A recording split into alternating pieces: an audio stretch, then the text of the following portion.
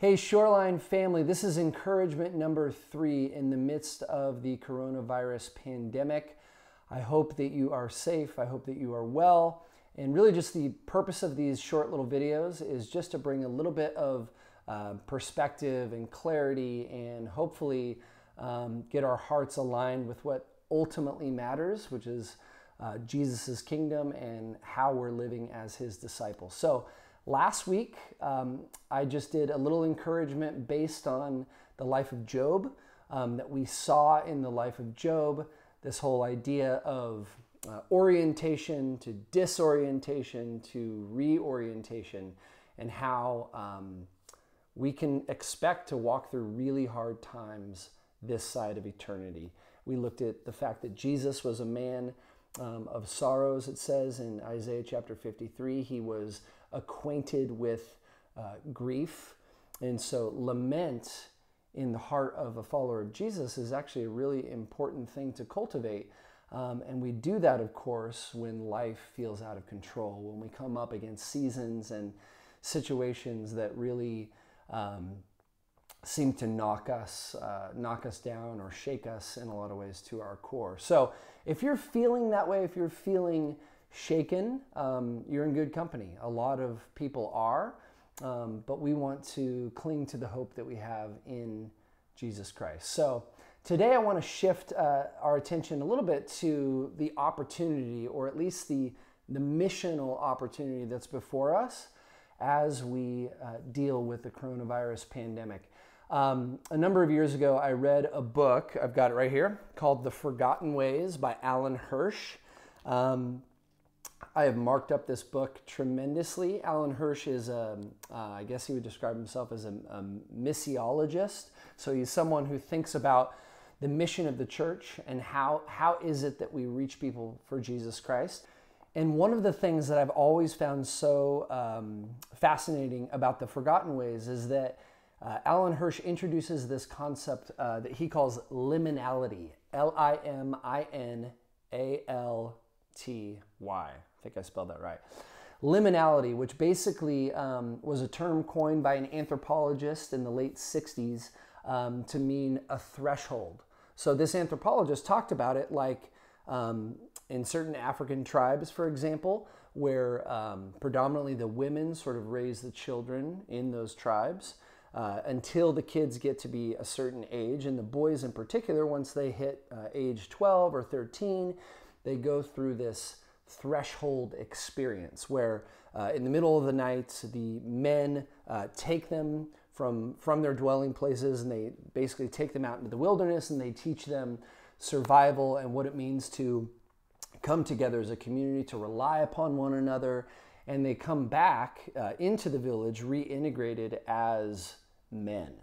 But he describes the fact that in Christianity, all throughout history, there were certain points of liminality, or these thresholds, where the gospel of Jesus Christ seems to just take off in powerful ways. Think about Acts chapter 7, when Stephen gets stoned for his faith, right? He's the first Christian martyr. And then we know that believers just began to disperse from that point. And what happened, of course, was that the gospel then spread. The disciples may have just stuck around town. They may have just hung out with each other unless something propelled them outward, right?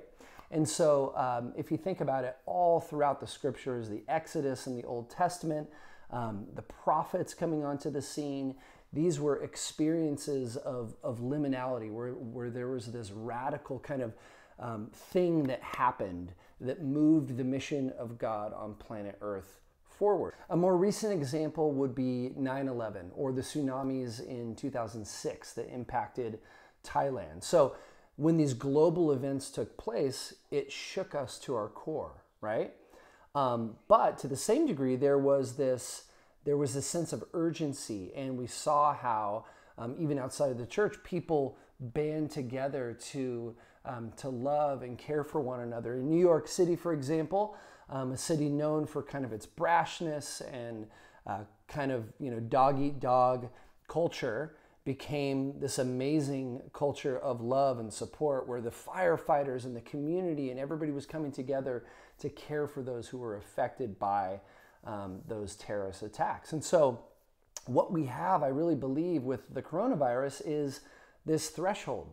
There's a sense in which our safety nets feel insecure, right? The stock market, things aren't going the way we would want. But as believers of Jesus Christ, we have the opportunity to step into that space, to say, okay, you know what? Ultimately, my foundation is built upon Christ. When Jesus gave us the example of building our house either on the sand or the rock, he was giving us an invitation to say, no matter what storms come in your life, choose to unswervingly commit yourself to me.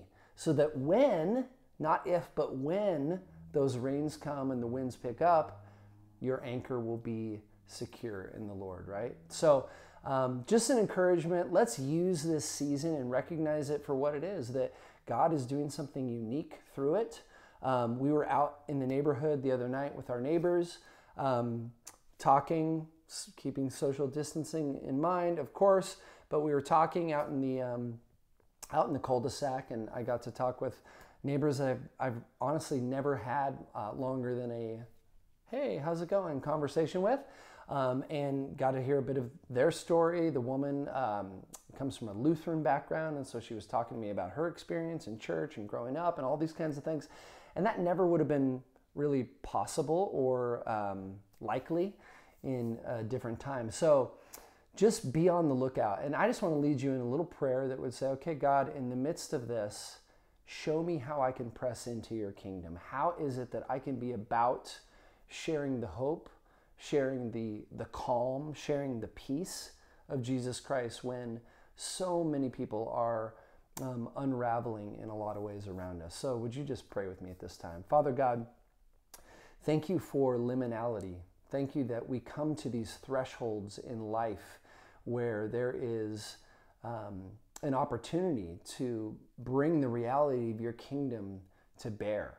And so I just pray, God, that we would be people who initiate loving conversations with neighbors, who are open to helping where we can, whether that's calling someone in the neighborhood who may be older or reaching out in service projects and opportunities that we have at the shoreline. Whatever the case may be, Lord, may we be those who are listening to your Holy Spirit in this season and just simply saying, yes, Jesus, use me. In the words of Isaiah, here am I, Lord, send me. In the midst of all of this, send me. We love you. We thank you. In Jesus' name. Everybody said, amen. One last scripture I want to encourage you guys with, and that is Acts 20:24. The Apostle Paul is writing, and Paul, of course, I mean, his life was filled with liminality, right? Just read 2 Corinthians and the stories of how he got shipwrecked and beaten and all of these things, but it ultimately served to allow him to minister in powerful kinds of ways. And I love Acts 20:24. Paul says, however, I consider my life worth nothing to me, if only I may finish the race and complete the task the Lord Jesus has given me, the task of testifying to the gospel of God's grace. We, as followers of Jesus, we can be those who say, I consider my life worth nothing to me. Of course, I don't want to get this virus. Of course, I don't want my loved ones to. But in the grand scheme, I know my eternity is secure. I have a home in heaven. And so may I live into this adventure. May I look at this time in this season as an adventure to say, God, what do you have in store and how can I get on board with that? God bless you guys. Love you so much, and we'll see you next time.